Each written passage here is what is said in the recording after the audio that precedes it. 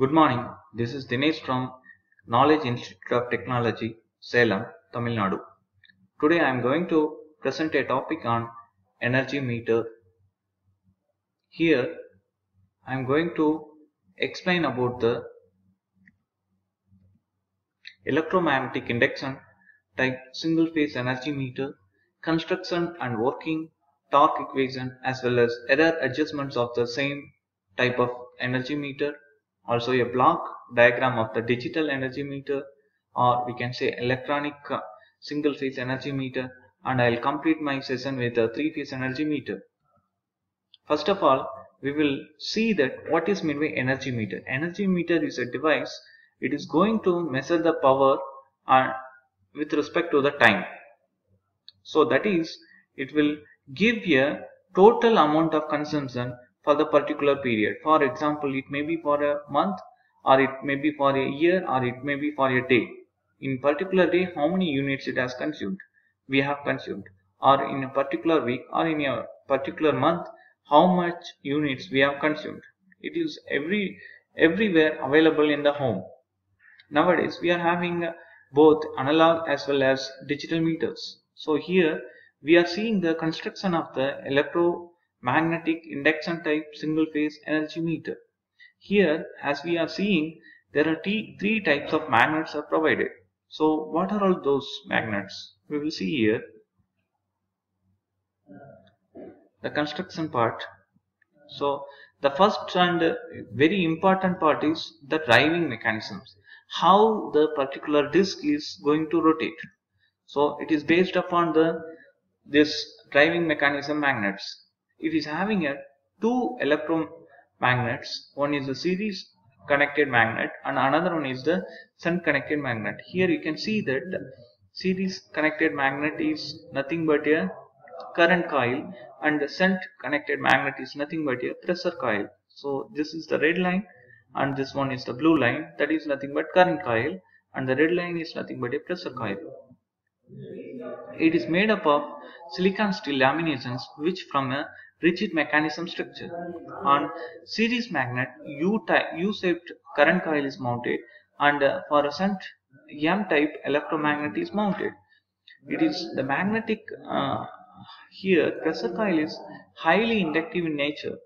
Copper shunt bands are provided on shunt magnet so that phase displacement of 90° between flux set up in by shunt and series magnet. We can provide a copper shading band, the main of which is what? We have to create the phase difference. Current coil is connected in series with the load. And again a moving system, here moving system again shown in the green, and it's nothing but how the disc is going to rotate. So here the rotating aluminum disc is mounted in the spindle. Bottom of spindle is pivoted in the bearing screw. See here, pivoted screw. Top of the spindle is connected to the recording mechanisms which will give the gear trains. So we can easily see the analog meters.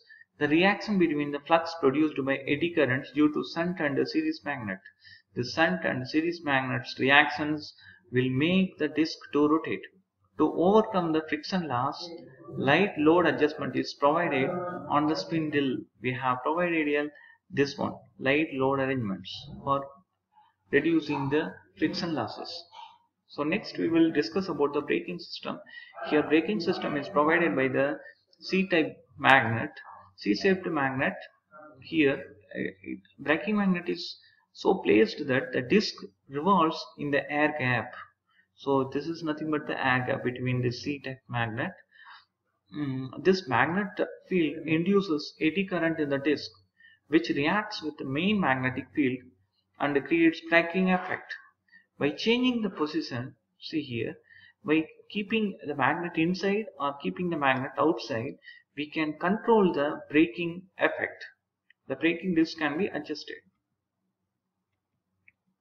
Registering mechanism is nothing but it will provide that how much units it's consumed in a particular year or a particular month. Here see that the different dials are provided. The second dial is from the right from the 10 kilowatt hour, then third is the 100 kilowatt hour, this is the 100 kilowatt hour, and the fourth is the 1000 kilowatt hour consumption.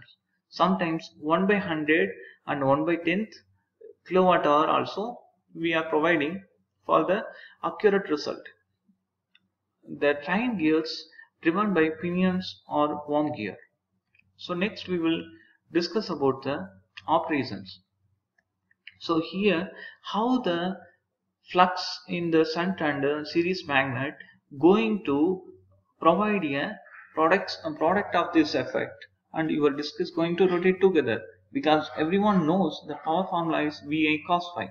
So here we can see that the flux produced by pressure coil phi SH is the flux in the pressure coil, and phi SE is nothing but the flux in the current coil, this one. Okay, and the flux phi SH induces EMF ESH in the aluminum disc. The same disc, due to this flux there will be a EMF induced here, and same way due to the flux in the series there is a induced EMF in the disc. So the disc is short circuited, so there will be a two eddy currents because of the shunt and series flux.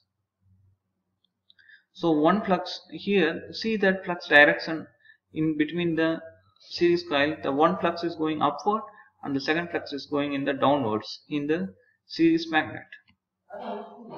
The interaction between phi SH and IES produce the torque T1, and the interaction between the phi SE and IESH produce the torque T2. So this way the resultant torque will give the rotation in the disc. So these are all the further detailed explanation of the energy meter operation. Finally, the net developed torque can be getting from this formula K3 into VI cos phi. This is the AC power formula. The braking torque developed on the disc is proportional to its speed. So if the speed is increasing, the torque, the braking effect also will get increases. TB equal to K4 into N, and N is nothing but the speed of the disc. The meter constant K can be calculated as K equal to total number of revolutions upon energy in the kilowatt hour. There are different errors in the energy meter. One is the speed error. Sometimes your energy meter, especially in analog energy meter, people are complaining your disc is rotating more faster, so the bill may be higher, or sometimes disc won't rotate accurately, so that bill may go lesser. So these are the main cause because of the brake magnets. This can be reduced by arranging the or adjusting the brake magnets. Then we have some of other errors. Meter phase errors are there, then friction errors. So amount of weight, how much we are going to add in this, based upon that we can have. Then creep is the another type of error, and due to the variation in the temperature, that time also we have the error. So these are all the, and some more light load and friction adjustments. These are all some other types of errors. So creep can be avoided by providing the hole on the disc. So these are all the main constructions and working and errors in the energy meter. And this is the type of energy meter as for used in the three phase. So here we have a three arrangements of a single phase energy meter. Will make a three phase energy meter, and this the circuit shows the three phase